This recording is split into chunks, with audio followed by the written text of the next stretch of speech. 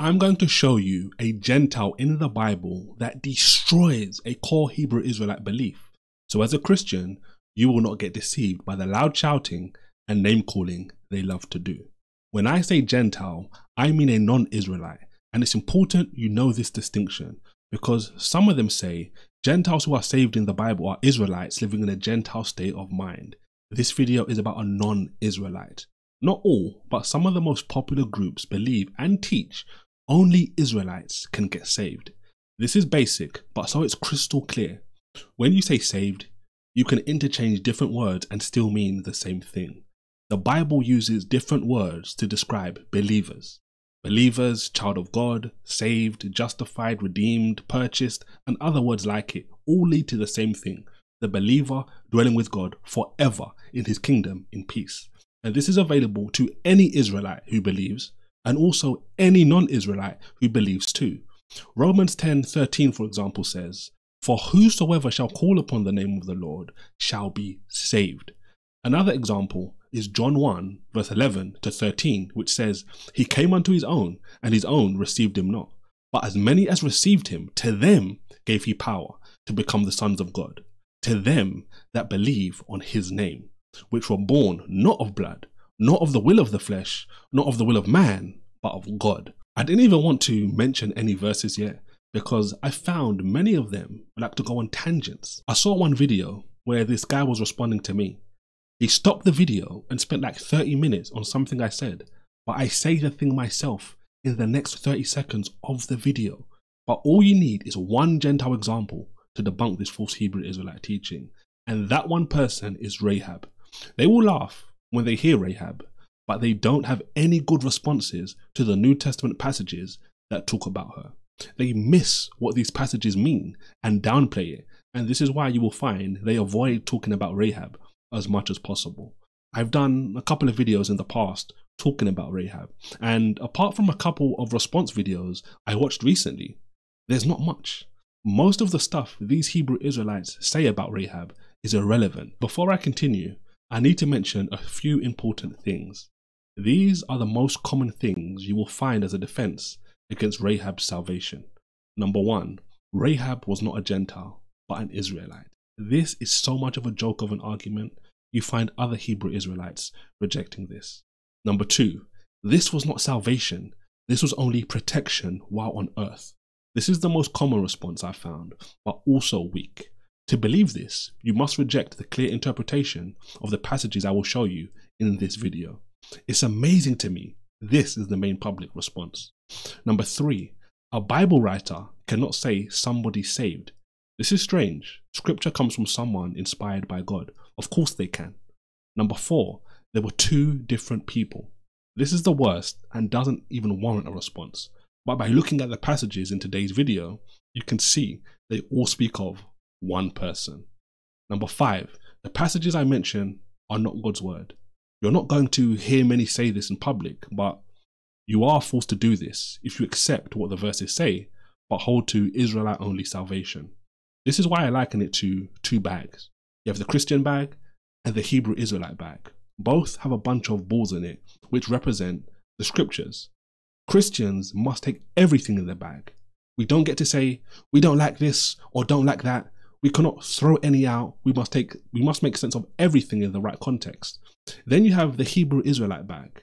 They distort or take out passages that do not fit their doctrine. All five of these responses, by the way, are laughable.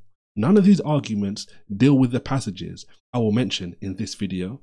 No Hebrew Israelite can deal with Rahab. And let me say one thing. The Old Testament talks about her and gives us her history. You can make a strong case she was a believer by these passages alone. But it's the New Testament that makes it clear. There's no way around it except to reject the passages as God's word. For a believer, this is a position we can never take. So this is why most use the second argument I mentioned earlier, that it's only protection on earth. They focus most of their attention on the Old Testament and ignore the New Testament. If you find a Hebrew Israelite that listens to my arguments and deals with them, send it to me. I'm going to spend the rest of this video walking through two different passages in the New Testament. We find out about her in Joshua chapter 2 and 6, But I want to look at James chapter 2 and Hebrews 11/12. These passages show it as clear as day. This is not only about protection on earth. James chapter 2 starts by saying, "My brethren, have not the faith of our Lord Jesus Christ, of glory with respect of persons." James starts by saying, don't show partiality, don't show favoritism to one over the other. The relevance to Rahab later in this chapter is obvious, but favoritism is exactly what the Hebrew Israelites do. Verse 5 says, "Hearken, my beloved brethren, hath not God chosen the poor of this world, rich in faith, and heirs of the kingdom, which he has promised to them that love him?" Those rich in faith that love God will be heirs in the kingdom. The whole point in this chapter is James showing that believers have faith in God and they show it. But let's pick up at verse 20 and work our way down. 20 says, "But will you know, O vain man, that faith without works is dead?" This is talking about true, genuine, saving faith. Then verse 21 mentions Abraham. "Was not Abraham our father justified by works, when he had offered Isaac his son upon the altar?" God could see Abraham's faith, but men couldn't until he did things like offer up Isaac. But the more important point here is that Abraham is justified. This Greek word dikeo means declared righteous. This is the same word used all over the Bible to talk about someone who is born again, a believer. Jesus talks about the tax collector in Luke 18, for example, who's justified, dikeo. In Acts 13:38-39, Paul is preaching about sins being forgiven. He says, "Be it known unto you, therefore, men, brethren, that through this man is preached unto you the forgiveness of sins.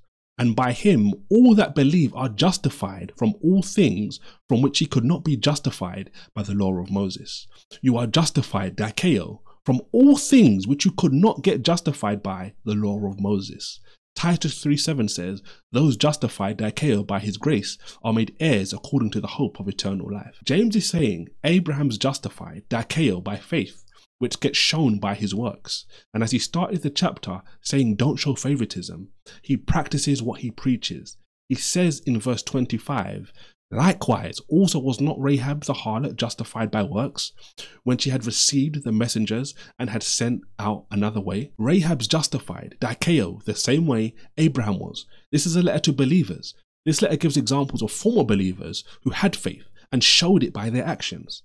If you are justified, dikeo, we need to see the actions to prove it. This is why in Romans 4 it says, if Abraham is justified, dikeo, by works, he could glory but not before God. Because we are justified, dikeo, by faith before God, but justified, dikeo, by works before men. God sees your heart and knows if your faith is genuine, but we don't. One of the popular Hebrew Israelite camps, called Sicarii, responded to one of my Rahab videos. The leader calls himself Guerrilla Hebrew. He said this was only about escaping death. The situation with Rahab is long before Yahushua. Rahab did not believe in Yahushua, Christ, right? Rahab believed that these people who were coming against her city were going to win, so she got on the winning team. So her justification came in the fact that she sold her people out for God's chosen people and allowed us to slaughter her people, right? Her friends. And we just left her house alone, right? So that's her friends, her family, the people she grew up with. She sold them out to be slaughtered by God's chosen people. So for that, we allowed her to live. That has nothing to do with the salvation in question that Christ is coming to bring whatsoever. It is simply being used as an example that she did something in order to obtain not being killed with the rest of her people. This does not mean or qualify non-Israelites for anything. It is simply an example. The problem is, James uses Abraham and Rahab as examples for believers to follow who read his epistle. It makes no sense to speak to believers today, but use an example from the past of someone who wasn't a believer. Rahab is an example here of someone made right with God. Jesus said in John 8 that Abraham saw his day and was glad. This is why passages like Romans 4 and James 2 here talk about justification. Read James in context. This is not talking about salvation while on earth. It's not talking about another Rahab, and it's clear Rahab is not an Israelite. James is writing inspired by the Spirit. God is declaring Abraham and Rahab as justified, saved. The only thing you're left to do is say, James is not writing scripture, because the context is clear.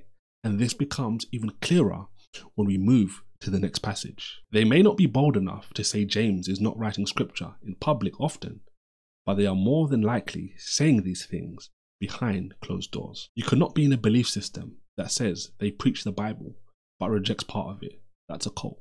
Now let's move to Hebrews 11, because most make the mistake of only talking about verse 31, but the argument is more powerful than that verse. It's amazing how many Hebrew Israelites do not even understand the argument. There was one video I saw where the person went to Hebrews 11 but didn't even touch this argument. Hebrews 11, known worldwide as the Hall of Faith. Faithful people from the past, like in James, are examples for us today to copy. Hebrews 11:31 says, "By faith the harlot Rahab perished not with them that believed not, when she had received the spies with peace." There's no one else mentioned by name as faithful in this chapter who isn't saved. The only reason she is in question is because she's not an Israelite. That is why some try to say she is an Israelite because she's mentioned in this chapter. That's called begging the question. All you need to do is keep reading. When you get to verses 39 to 40, this is what it says.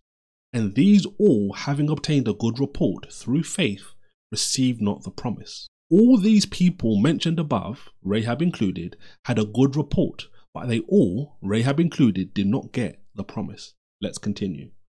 "God having provided some better thing for us, that they without us should not be made perfect." All these people, Rahab included, plus us, get perfected by God. This is talking about justification, salvation, perfection, born again, a child of God, whatever you want to call it. And it's even clearer when you read the next verse. The next verse is chapter 12, verse 1. It says, "Wherefore, seeing we also are compassed about with so great a cloud of witnesses, let us lay aside every weight, and the sin which does so easily beset, and let us run with patience the race that is set before us." As I told you in the last verse, they are not perfected without you. This cloud of witnesses will be with the Lord, as we will be, because we all put faith in him and get accepted. You can't deal with these New Testament passages without twisting them, or by outright rejecting them as genuine scripture. It makes no sense to point believers to a non-Israelite who is not a believer as an example to follow, and believers will rule and reign with Christ.